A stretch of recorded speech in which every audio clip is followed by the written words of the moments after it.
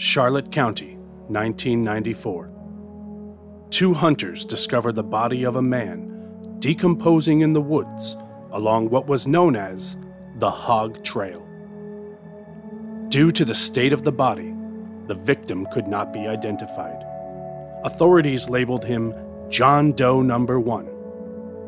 Over the next 2 years, more bodies were discovered, and people came to realize we had a serial killer in our area. Through tireless efforts, investigators were able to find and apprehend the killer, but John Doe number 1's identity remained a mystery.